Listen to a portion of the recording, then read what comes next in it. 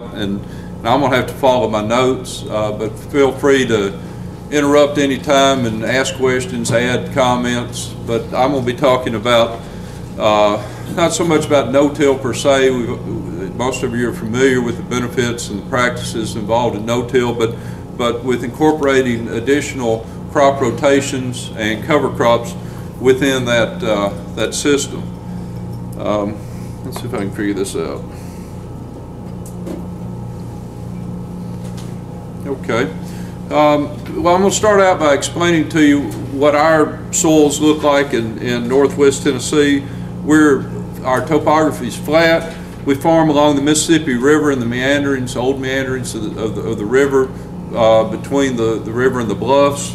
We have our soils range from crevassy sands to heavy sharky clays, often within the same field, but we have a preponderance of silty and clay loams.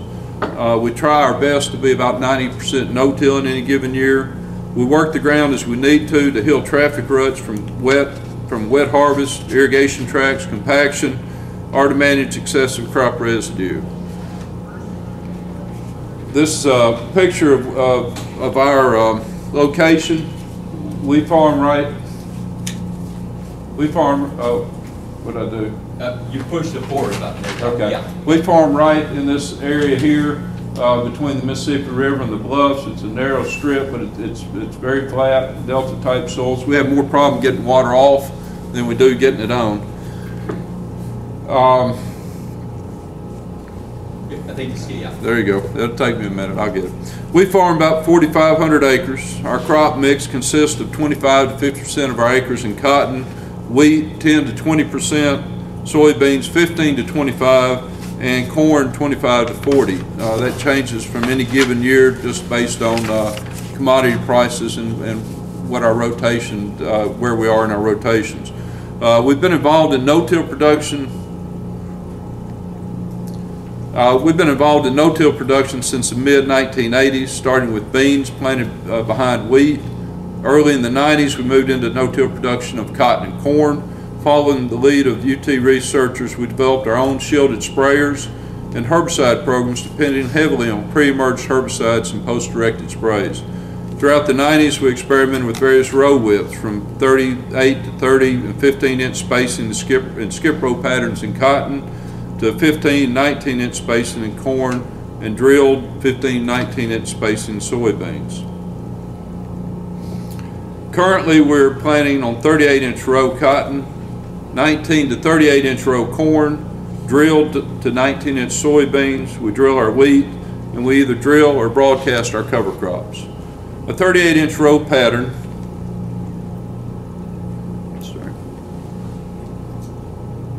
A 38-inch row pattern allows us to use no-till and minimum-till production systems while maintaining beds as needed. 19-inch corn allows us to follow cotton while keeping the existing row patterns.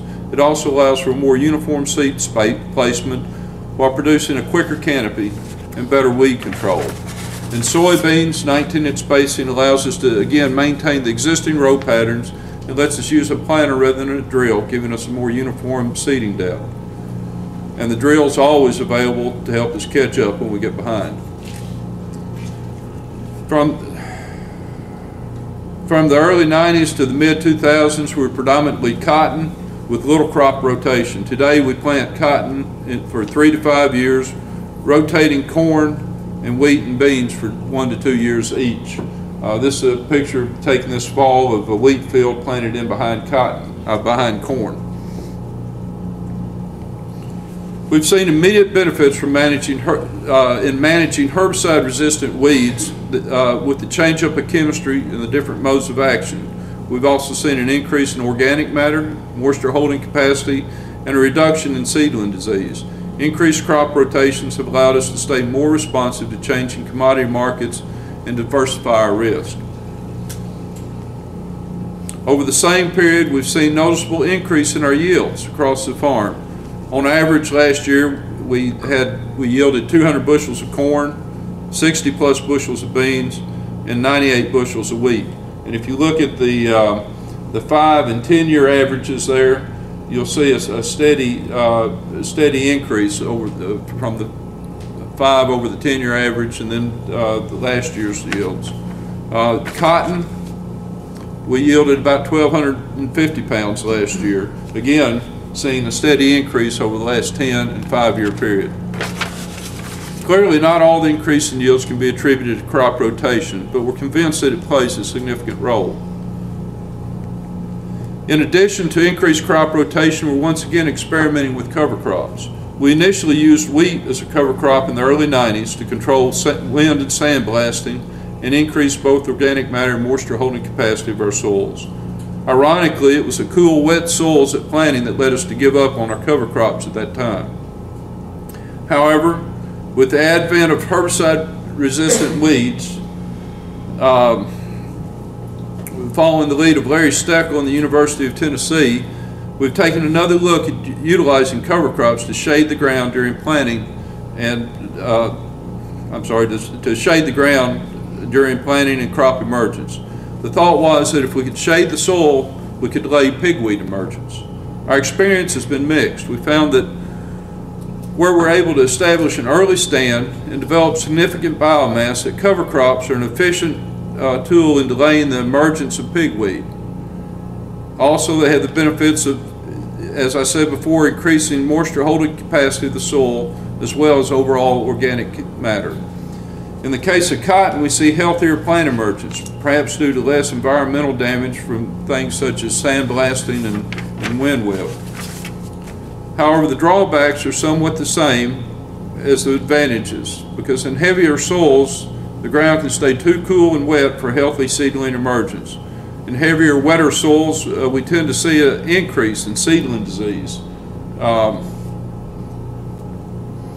and less uniform stands. Another limiting factor to effectively using cover crops is the logistics of getting the crop out of the ground with adequate time to establish a stand and develop significant biomass.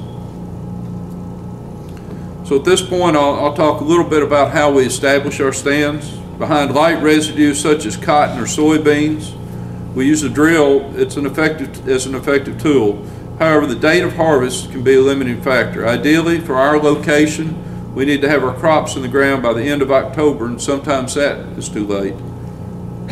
Behind heavy residues such as corn or wheat and bean double crop where the wheat straw has not been burned off, we have good success using an airflow spreader, broadcasting the seed, followed by very light incorporation with the vertical tillage tool.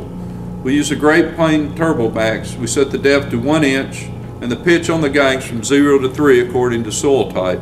This provides a good sizing of existing crop residue while preparing the seed bed, preparing the soil for the next crop of cotton and corn, while incorporating the cover crop to approximately a ½ inch deep. This is a picture of ryegrass, cereal rye planted into this is a picture of cereal rye planted following a cotton crop. It was drilled. The only preparation was we sprayed Roundup over it before we planted it. This is a picture of the seedling emergence within that same field. We've had good success with either method, drilled or broadcast, if completed early enough to achieve a good uniform emergence.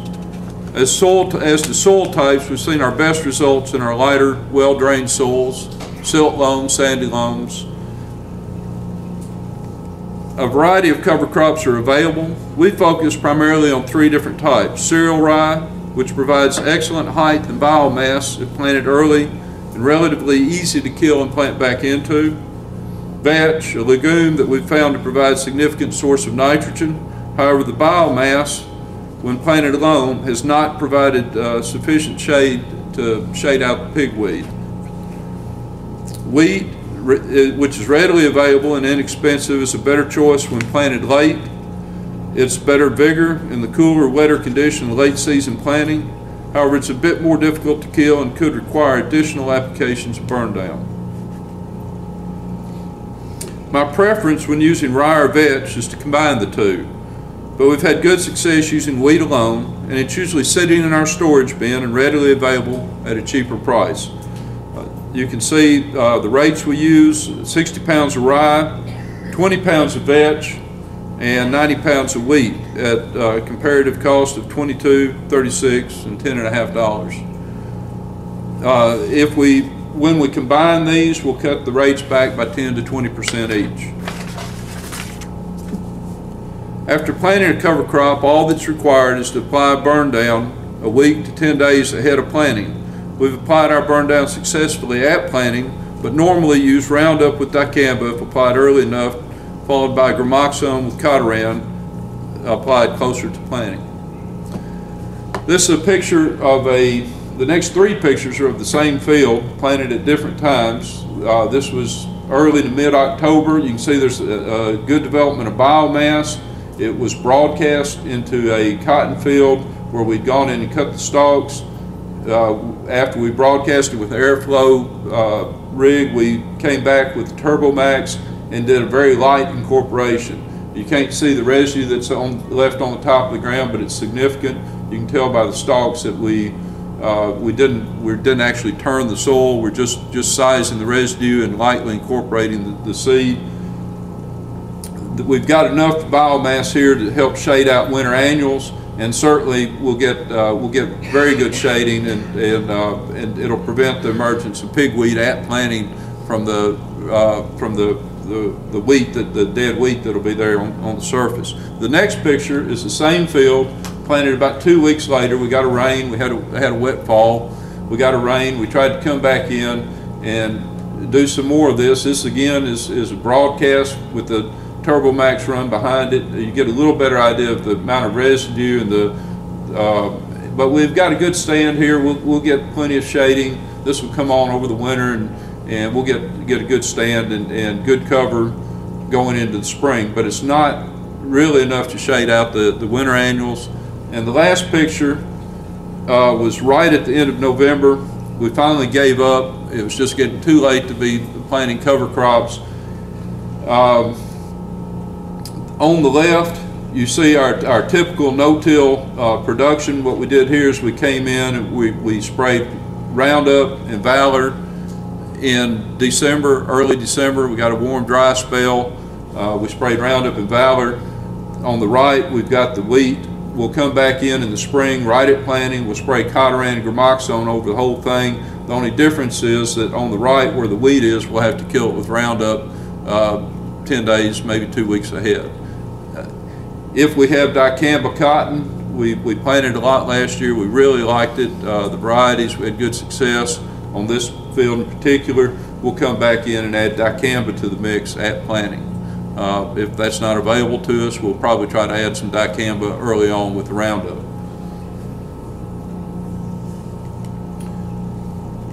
This is a picture of the Turbomax that I've been mentioning. And so along with increased crop rotation and cover crops, in the last couple of years we've started using this tool to help manage residue and prepare a seed bed while maintaining the bulk of our crop residue. We're using a vertical tillage tool called Turbomax from Great Plains. The characteristics of most vertical tillage tools is that the blades are straight and not concave, and the guidings have a minimum pitch. This reduces lateral movement of the soil, reducing potential compaction.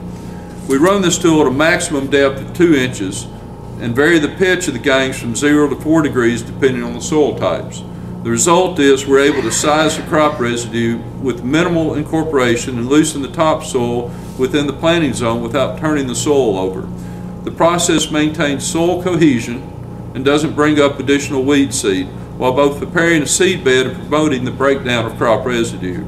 We use this tool to incorporate cover crops, to manage heavy residue after harvest and prior to planting. Looking at the picture, the next picture, you would think it was a no-till field. This was a corn field that I ran this fall with the turbo till, and this is a picture of what the ground looks like up close. You hardly tell the soil's been disturbed at all. It leaves 90% of the residue right on the surface. Now we can adjust that. This has hydraulic adjustment on the wings. We can fold those wings back to about 6 degrees and make it look like a plowed field, but that's not the intent of this tool. The intent is to just size the residue, make it more manageable to plant into, and loosen that top soil, maybe an inch, maybe 2 inches if you're planting corn or beans. But for cotton, we'll run it an inch deep, and it's been a very effective tool. We use it in the fall, and we use it in the spring. So technically, I guess that makes us not no-till, but you really just can't tell the difference. If you walk in the field, you wouldn't know the difference. And that gets us to my conclusions. The bottom line is that the cover crops and crop rotations have added a dimension to our production that definitely increase our soil moisture holding capacity. As Cater was talking about, you got a blanket on the soil to regulate the changes in temperature, to hold moisture in the soil. That can be a plus and a negative. You just got to weigh it on your farm and figure out how to manage it, which we've seemed to have done fairly well. We're going to increase the organic matter, and we're looking at organic levels from 1.7 to 2.7 even in our sandy, silty loam soils. Overall, improved soil health. I think Cater covered that pretty well. We see a lot more, just anecdotally, we'll dig in the soil. I can't dig anywhere without digging up earthworms, so they're healthy and living and crawling around down there. And of course, we get the existing root patterns. We hadn't really discussed that, but that's part of our no-till philosophy, is planting on the same row patterns, utilizing those pathways that the roots create. Weed control. We're getting weed control from crop rotation. I sat in on a discussion this morning, and they were talking about the change in chemistry and different modes of action, that it was as important to combine those changes within a single application as it is to get them from rotating crops and having them at different times. And I think that's significant and worth mentioning. But nonetheless, from rotating our crops and changing up that chemistry, the same things we've been doing over and over with cotton, going to corn, to a lesser extent with soybeans, but we're getting different modes of action and different control methods. We're seeing pretty good weed control. I mean, we, not trying to brag, but we're managing pigweed. I mean, we'll have a breakthrough here or there, but our fields are staying clean, and I'm real proud of it. But it's taken a lot of work, and it really takes an effort. I mean, you can't cut corners.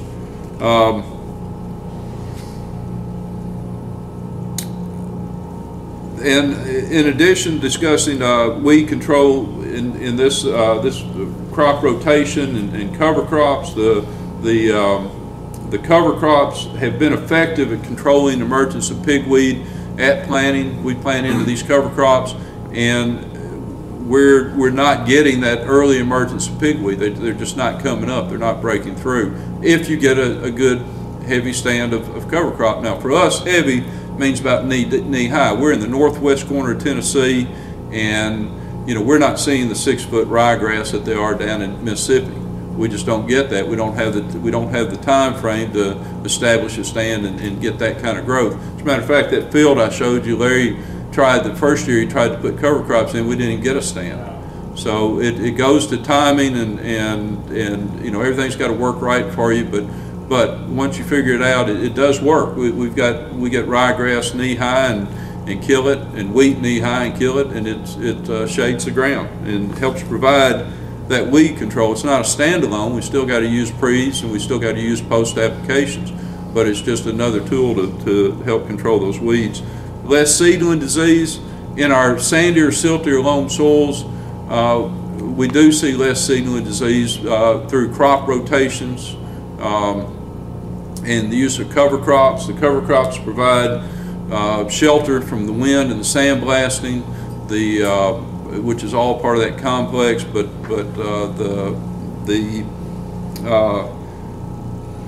the crop rotations, we feel like we're interrupting the development of the pathogens in the soil that occur from year after year of the same crop, and so we've seen a reduction in our seedling disease. And finally, talking about reduced reliance on PPOs. We've relied heavily on PPOs over the last few years and still do, but we're recognizing the resistance that's developing within that class of chemistry, and we're trying to figure out how to change what we're doing. I think as Ford Baldwin once said, if you get something that works, change it. And so that's what we're trying to do. We've been using PPOs early and then late in the season as a lay-by, and even in the fall for a fall burn down and control. So the cover crops, and even without the cover crops, we're trying to get away from the spring applied PPOs. One thing we're seeing, well, I mean, that's in order to maintain them and their usefulness later on. But one thing we're seeing is a reduction in what we were identifying as rhizoctonia. We think it was probably the reflex or the valor in the soil, and after a heavy rain we were getting some leaching on these tender young seedlings that was causing them to exhibit signs that we were identifying as rhizoctonia. Those are just some those are various thoughts on what we're doing, and I'll be glad to answer specific questions or clarify anything if anybody has any questions. Time for questions. We've got about 10 minutes, so take advantage of the fact we've got yes, sir. Here. Do you do any furrow irrigation? We do. How do you manage that with your cover crop? Well, on those fields, I haven't tried cover crops on those. We've just got into land leveling and establishing beds in the last 3 years, and I haven't got to the point where I've got one field that we're going to no-till. One of the fields we planted cotton on 2 years, and we're going to no-till cotton this 3rd year. And I haven't tried cover crops on that farm. Let me clarify, we farm 4,500 acres. Cover crops represent just a tool for us and only on a portion of our ground. As I said, our heavy soils we avoid it, but on our lighter, sandier soils, that's, you know, we're probably using it on 600 acres right now. And that goes to what we can get in after we harvest, where do we need it, sandy or siltier soils. So we haven't tried cover crops on furrow irrigation, although we are trying no-till. We will be no-tilling into a cotton field. We've got good beds left over from last year, no compaction, so we'll go in this year and plant the cotton on the no-till and furrow irrigate. Our other couple of fields, we're still in the process of establishing beds and paratilling under them and re-hipping. So that's that 10% of the farm that we're conventionally tilling, but the goal is to get that back to no-till rotation. We just did our land leveling about 3 years ago. John, I've got a question. I'm interested in your thinking about why you run 3 years of cotton and then a couple years out of cotton and then back, instead of going back and forth. What's your thinking on that? Well, we're cotton farmers, and I want to raise cotton. That's part of it. So you're and my father, we also have a cotton gin, and I get a lot of feedback from him to raise cotton. So that's part of it. Seriously, I'm not trying to argue against it. No, but that is part of it. Just a propensity to 50% of our production's in cotton, with the other 50% being split between these other crops. So just from a calculation, you've got to stay in cotton longer than you do these other crops. Okay. But from a production standpoint, it just seems to fit. I like planting cotton behind cotton, and I have fields that I've planted that way for up until recently. We had fields that have been in cotton for 10 or 15 years, no-till, without undisturbed, and we were maintaining fairly good yields. But as you saw from the slide earlier, our yields had gone from back around 2000, about 860, 70 pounds, up to where over the last 5 years we've averaged about 1,000 pounds, and we fully expect to be pushing those yields all past that. And that, I think, is partially due to the crop rotation that we're employing since 2000, and the big cotton year 2006, cotton wall to wall, and then prices fell and we started planting corn because corn prices went up, and we've seen the benefits of the rotation in higher yields and of course weed control And so I don't know. That seems to be what fits. And also, it goes to trying to stay diversified, not having all our acres in one crop, diversifying our risk, and you just got to move that around. So that's sort of a roundabout answer. You indicated, I think you indicated you try to kill your cereal and your cereal rye and wheat when it's about knee high, but is that right? That's about right. In the picture of the rye you had, it already ended out looked like a lot larger. Well, it was actually, it may have looked like it, but it was probably just above knee high. Oh, okay. It really wasn't that much bigger, but it had headed out. But we're very far north. We're right below the Kentucky state line. When fall gets here, it goes from being harvest to winter just pretty quick. And so if we don't get it in the month of October, I'm not planting cover crops into November. We just don't get the biomass or the stand established. But so a lot of times we'll plant them in October, and then it turns cold and wet, and we don't get a whole lot more growth. And that's why we see our cereal rye about knee high. It just doesn't get a lot bigger than that. Would you say that's your experience? You're further south than we are, Larry. Yeah, that's about right. Now, when we blend it with like a vetch or something, it's got nitrogen with it the whole time. It gets bigger. It'll get. What did you have, Gary? You had a good place plus size. I mean, it was every bit up to my shoulder. Yeah. Well, we haven't done that. We are putting some nitrogen out with it. We fertilize. We put our if I've got potash or DAP that needs to go out, we'll put 10, 15 units of nitrogen out, or let the nitrogen in the DAP suffice. But so we try to promote that early, that early stand establishment. But that's about all we're putting out is 10 or 15 units. I wonder if some years, especially when you get later, that last cover crop plant is getting late, if you put a little more nitrogen might make a difference. Like this year maybe, because December was hot, but other December maybe not so much. Yeah, I think that's very possible. And there's all sorts of opportunities to do that. We didn't discuss putting burn down out ahead of the cover crops. We look at our fields, and this year we had real clean fields. We didn't feel like we needed to do any burn down, and I'm not going to spend money where I don't have to. But if I see anything out there coming, we're gonna hit it with a dose of Roundup or Gramoxone and try to start clean. Even in the cover crops, we'll hit it with something before we plant the cover crops. We do that with our wheat, just any crop. That's our philosophy. But in the fall of the year, if there's nothing there, the field's clean, like going in behind a cotton crop. If there's absolutely nothing there, I'm not going to spend the money on it.